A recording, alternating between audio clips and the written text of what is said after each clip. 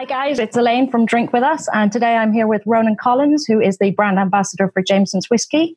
We're going to have a quick chat about what it's like to be a brand ambassador, the highs and lows, and everyday life. Ronan, are you ready? Yeah, let's rock and roll. Yeah, sounds good. Let's start with, how long have you been a brand ambassador? I think it's just over 2.5 years.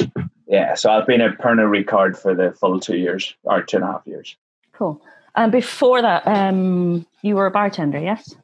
Yeah, I just moved straight in. Yeah, I was working in a hotel bar in the South Bank called Dandelion, and then just pretty much just swapped the job. So I got approached about the job when I was working there. Nice. So you were more or less headhunted. I don't know if I could say it like that, but it was like a very much right place at the right time. There was a drink on the menu at Dandy at that point that had Redbreast and Jameson in it, and a lot of people from the Pernod Ricard team would have drank that drink. And one day somebody was like, "Oh, who came up with this one?" And well, it was me. And the Martell ambassador at the time he mentioned that they were recruiting for a Jameson ambassador, and would I be interested? And I said no. So just because I didn't really I loved working at Dandelion at the time. Like, I didn't really feel like being an ambassador was the right job for me. And then he came in like a few more times over the next month, and then by the end of about 6 weeks, I think we spoke, and then by I think like week 6, I started the process. If you weren't in the drinks industry, what do you think you'd be doing instead? The career I would like to have, which maybe is a wee bit further from what I would have, but I would love to be an actor. I think like when I was a kid, the first, like, when you're in primary school, when you write down like the job you want to do when you get older, and then obviously your mum keeps all these things in a scrapbook and brings them out 20 years later or whatever. I said I always wanted to be a stand-up comedian when I was a kid. Wow. Which is kind of cool. I started doing that a few years ago, which is cool.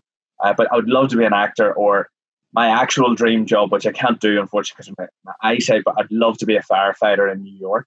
Wow. So I don't know. Actor? Let's just say actor. Cool. That's what I'd like to be too. Nice. So, not being an actor, being a brand ambassador, what are your favourite bits of that? What would you say is the massive payoff in that role? I love meeting new people, especially cool people. I know everyone's cool to somebody, which is the main thing. But I do genuinely love traveling around and meeting new people all the time. Although I'm just UK based, luckily I've been able to travel with this job quite internationally, and just meeting so many random people and seeing how this brand is for so many people, especially in America. Like you mentioned Jameson, and people like light up. So that's really cool. I really like that part, like seeing meeting new people and seeing like how the brand evolves in different areas. And yeah, but you know what? This is probably a bad thing to say. I love trying all that like really sexy, hard to get, like one-off spirits. I love that, because then I know I'm like one of only like 10 people who have ever tried it. Amazing. So, a wee bit selfish that one, but that's a great part of the job. I figure with working for Jameson's, you probably got a little bit of a celebrity status that you would have had if you were an actor anyway. I think I'd probably I do more camera work for Jameson than I would probably have ever done as an actor. So yeah. Amazing. Yeah. And what would you say is the worst part of being a brand ambassador? It's super easy to get to burn the candles on both ends, because there is obviously I like working for Pernod Ricard. Like, we're a huge company, globally and in the UK, so you still have that corporate part of the job that you still have to adhere to, and it does seem that the most successful brand ambassadors have that right balance between finding out how to work on the corporate end and the emails and the budgets, and then also having the nightlife and the fun with the trade. And one is significantly funner than the other. So one of the hardest things for me was that balance, especially when I first started. And then There can be like a lot of times when you're away from home, so a few nights a week. But the more you grow and the more, if you're hopefully lucky enough to have a good team around you, you can start to balance that out. But it can take time, especially if you're brand new into the job. It's just the energy. It's just so cool. So yeah, like that burnout thing, because you are traveling. It's like a lot of the time, like it'll still be like 9 a.m. calls, and then you could be out that night, which I absolutely love. It's my favorite part of the job. But when new people come into the team, that's our kind of like biggest watch out to make sure people can balance just the two. Yeah, and time away from home, like, because you need to be home with whoever that is. Yeah, true. So how do you balance that? I drink a lot of water. I love like rehydration packs. I choose days when I'm going to drink, days I'm not going to drink. I try to get a workout in the second I wake up. Wow. If I don't do it then, like, I'll just make up so many excuses. I'm so good at making up excuses for just me not doing a workout. So yeah, I wouldn't say, like, I'm definitely not the picture of health. And I'm like, I look at like other ambassadors, like Sim Connolly, for example. She's the global beef eater. She is like the master of nailing that balance. So yeah, I try to eat as many vegetables as possible. Yeah. And if I know I'm going to go on a tour for a while, like a week or two, I like really like mentally prepare for that. I kind of just set stuff in. So instead of just like every evening being a free flowing, I'm going to go here and there, kind of be a wee bit more structured. Like, I'll go here, have 2 drinks, go there. I want to see that person, and then be like, I have to be in bed by 11. Or yeah, it's not as fun doing that, but it definitely pays off in the long run. What do you think the industry has taught you as a life lesson? What would you say is the most important thing that you've taken away from the industry? Thinking under pressure, dealing with like every and all types of people, like, you know yourself, like from work, like working in like a random dive bar, you meet anybody and everybody, to like a hotel environment. Again, you meet everyone and everybody who all want to be treated sometimes differently, sometimes in a nice way, sometimes in a difficult way. And so yeah, working as a team under pressure, dealing with new people constantly, and making sure everyone has like the best experience you can really give them at that time, without really saying like, it's always great to say you want to blow everyone's socks off, but sometimes some people just don't want that. They just want to sit in peace and be on Tinder or whatever they want to do at the bar.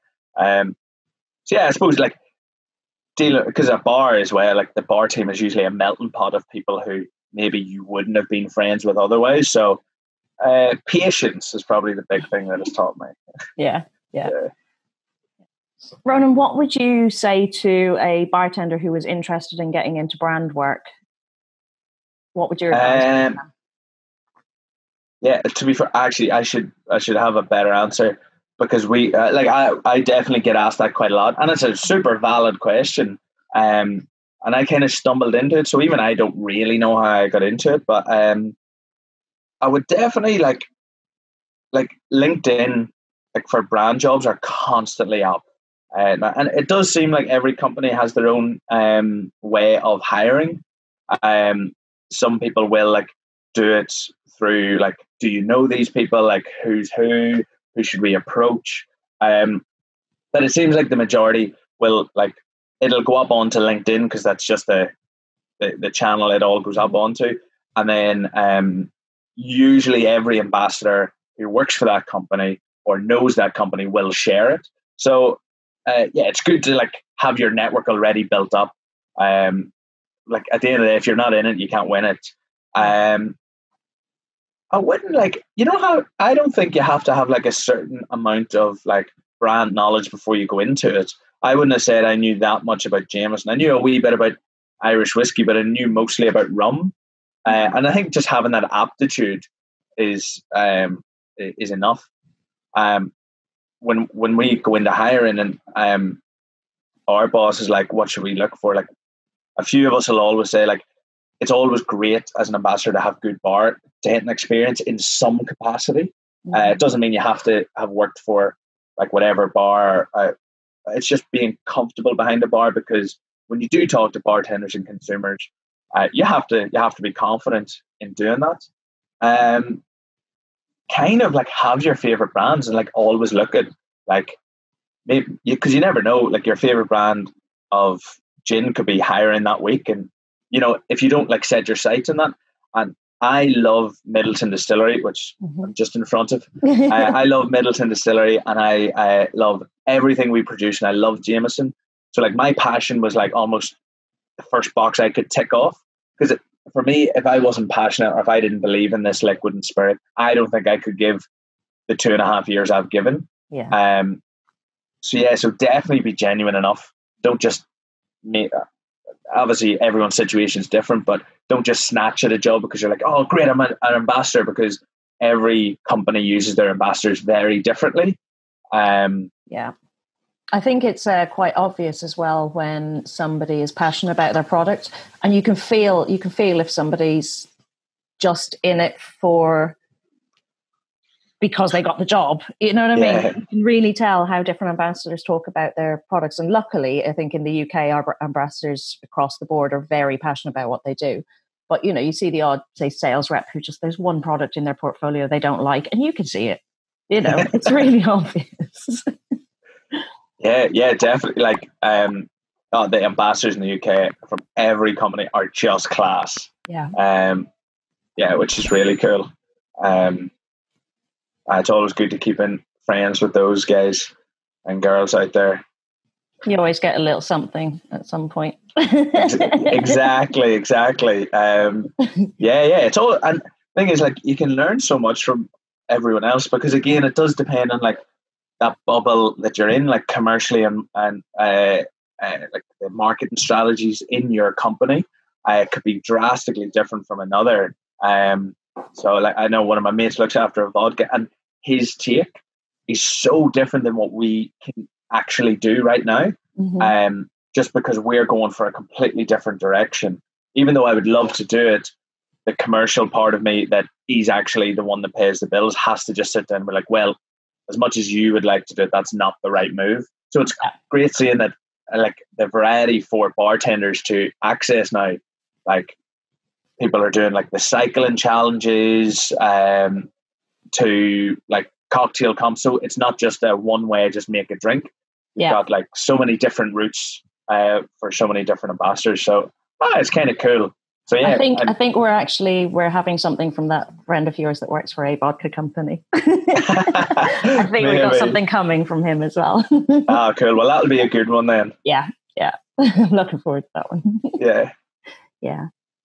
So you've gone through your bartending. You've just got a job as a brand ambassador. What advice would you give to stay safe and stay sane?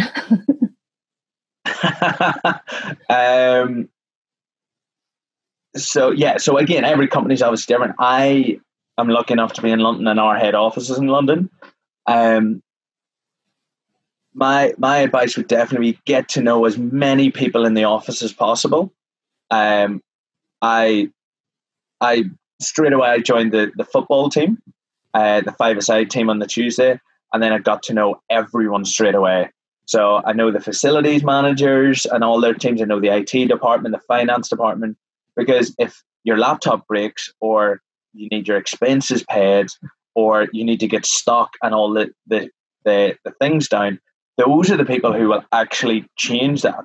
No one else. So they pull me out of jams a lot, and that's from knowing those teams. Because at the start, my boss gave me a tip, and he was like, get to know everyone in the office. If they know you, they'll be able to interact with you. They'll tell you stuff that you're going to need to know without double checking. You know, just become everyone's friend. So my bacon has been saved a lot because of the absolute angels in the office. And like, facilities, IT and finance have saved my back so many times. So they're all here. So get to know everyone in the office like you would get to know everyone else in a bar. Probably do emails, like get set up on emails quite quickly. Don't like get scared of them. I had never really done emails unless it was like an online order or like a food delivery, so I might have done like 4 emails a week. And when I said done, I just looked and I was like, oh, great, my order's been received. So yeah, my second like big thing when you're starting is get comfortable with your email setup. Like watch YouTube videos on whatever internet system or email system you're using. I was really bad at that at the start, and the emails just overwhelm me because they're starting to come in and you're like, oh, I don't really know how to do this quickly. So then when you're out in the trades, all those friends you just made in the office, if they can't really get through to you, what's the point? So that would definitely be the second one. Set yourself up really strong on emails and like all the online call systems.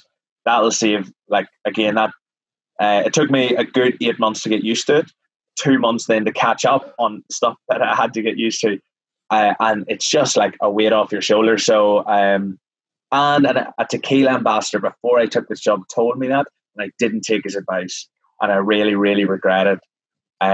We were in an airport in Belfast together and he was doing emails. I was like, geez, you love emails. And I was like, you need to learn how to do your emails as efficiently as possible, because once you do that, your life's so much easier as an ambassador. And then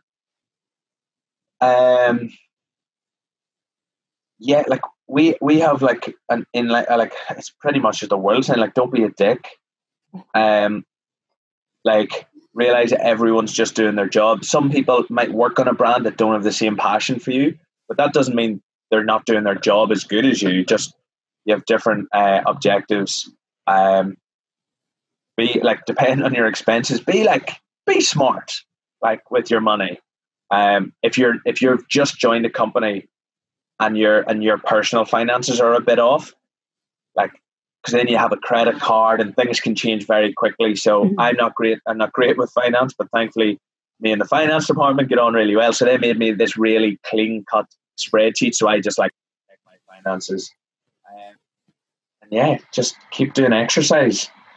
I thought I drank a lot of alcohol as I was a bartender, obviously responsibly, but like, maybe went out a few more nights than my mates who are architects. And then as an ambassador, every day there's some form of alcohol in front of you, whether it's doing a blind tasting for tasting notes or training a bar and tasting their new cocktail menu or something like that. It's very easy to realize you may have had like a cocktail every day, which again is fine as long as you monitor it. And I'm guessing with brand ambassador, you don't really have a set timetable day to day. How do you manage your time going from a bar where you've had, your shifts are written down for you, you're told what time to be there, what time you're leaving. How do you manage not just getting up in the morning and going, oh, can't be arsed? Yeah, that's super tough. For me now, I feel like I'm light years where I was when I first started. Again, advice I got given at the start was create a work, or at least then create a second, whether that be a work or a personal, Instagram and Facebook, which I didn't do. I chose because I kind of wanted to keep what I was doing, and most of my people I would be working with are my friends who are on my personal accounts anyway. So, but that means that you can't switch that side off. So, if you are using those social media channels as interaction with bartenders and bar owners, that means they can constantly get in touch with you, and then you choose whether you want to answer or not. But again, I just like trying to get back to people. I'm really bad at it sometimes, but I do like getting back to people. Whereas I think if you can just like turn that side off when you're like with your partner or with your family or whatever, that's a really like good mental break. And I know some of the team do it and they say it's amazing. I do a lot of like lists. So like that week I'll kind of have what I need to get done every single day just written down. It's in my calendar, but I kind of like seeing it written down. And then I'll kind of roughly gauge like, well, I'm in like Newcastle that night, so I'll probably be back at the hotel around 1 after that event, but I have to be in like Glasgow that day for 4. So if I get up at 8, have breakfast, do a few calls, then that means I have like space in the middle to do a few things. So I really do now I plan my days out super strictly. But it is still tough sometimes when you've like maybe been out, you've had a great night, you've met brand new people who you've maybe had a few drinks with, and then you have to get up at 6, especially the flights from Dublin to London, because a lot of the Dublin team, it's great to see them. And then you might have a meeting in London at like 10:30, and you had to be on that 6 or 7 o'clock flight. That's when you're like, oh, I don't know if I want to do this. But I'm super lucky that my manager gives me like tons of scope to challenge myself, to constantly innovate and get out there. And I love traveling, so I'm constantly up and down the country. And the motivation I have then, when it's possibly a quieter time, is I'll like take on other courses. Like I was lucky enough to do my WSET level 3 in spirits this year, so that took up a huge chunk of downtime. So I wrote down like a study schedule, again, stuff that I didn't even do at school, but you know, it's good to get into those rhythms, especially in the current climate. I have a lot of schedules just to keep myself ticking over, and then hopefully have a few more things coming up this year. But yeah, like that, the getting out of bed and couldn't be arsed, like it hits probably everyone every single day. So it's good just to kind of, if you've already written it down and you look at your schedule, only really you can be to blame for not waking up. So that personal accountability. I'm Irish, so there's definitely guilt somewhere in me. So that definitely gets me out of bed in the morning. And do you, on your days off, do you ever give yourself a day? Because it sounds like you're always quite busy. Do you ever give yourself a day where you just do nothing? Yeah. You do? Oh, yeah, definitely. Yeah. So, so now I'll like, so I'm very much Monday to Friday. Now, those hours do vary, but like I'll do the odd weekend, depending on the time of the year. Like St. Patrick's Day and Christmas, I tend to do a lot more weekends, but I'm kind of cool with that. And again, most of the time it's super fun, and I literally love what's being done, so I'm happy to do it. But yeah, I do sit in the couch usually on a Saturday and just do not move.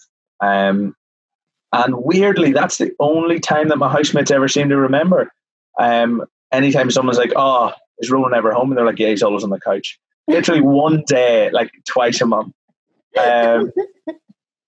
Yeah, so I love like just turning off as much as I can. I live just off Hampstead Heath, so like that's like a 3-4 hour walk, which is class. And like they're all ambassadors, but the people who I live around here are some of my best mates, which is class. So yeah, I like switch off quite a bit. But then again, I love the brand, so I'll happily always like chat about them when possible.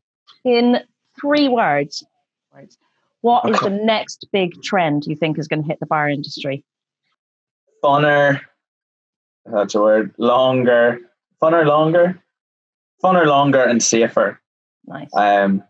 Yeah, just kind of like, yeah, everyone wants to have even more fun for a longer period of time, but in the safest way possible. Yeah. You know, tapping into so many other trends out there, but like who wouldn't want to like be at a festival for like 3 days and know that they can like safely have a great time, like from morning to night, like still getting like their alcohol kicks, but maybe in a more prolonged or lower ABV style of a way. Because I would definitely take that. I've noticed there is a huge, over the past sort of 2 years, there's been a huge shift in the bartending industry towards health and mental health particularly, which I think is great, to be honest. And I know you guys are doing stuff with that. Yeah, sorry. Yeah, like it's crazy to see like how that shift happened. Like I don't remember any time hearing about anything like that before the past like 2 or 3 years. And I know sometimes those buzzwords are thrown around, and sometimes it can come across as a wee bit contrived when some people do it.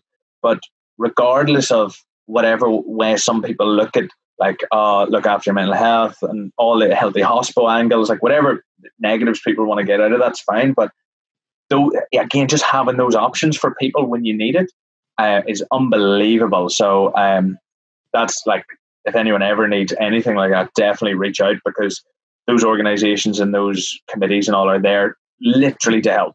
Yeah, which is bloody class. Yeah, you've done a lot of work with the Drinks Trust, haven't you? Which used to be the Benevolent. Yeah. Yeah. Well, I think that was like lockdown week 1. That was kind of the big thing. I was like, how do we make an impact? And look, unfortunately, you can't do everything. You can't do everything that you want. And it seems great to see that every company has seemed to have done something slightly different to really cover all angles, which is very commendable. So yeah, the Drinks Trust for us, we thought, was just the strongest one. We donated $250,000 to them in the UK to allow bartenders to apply for, I think it was a £250 bursary. I know that doesn't seem like a lot of money, but we really spread the net really, really wide to even just that little bump of cash. Hopefully would help somebody. I think if you're in a situation where you've got no money coming in, like last year, I was in that situation for 3 months because of an injury. And I think 250 quid at that time, when you've got nothing, that does make a huge difference. Even just psychologically, it just makes a difference that somebody goes, there's no strings attached, take it. You know, I think it's a great thing to do. All right, Ronan, thank you for your time and thank you for sharing with us. Stay safe and stay sane. Cheers. Thanks for having me. Thank you. Bye. Bye.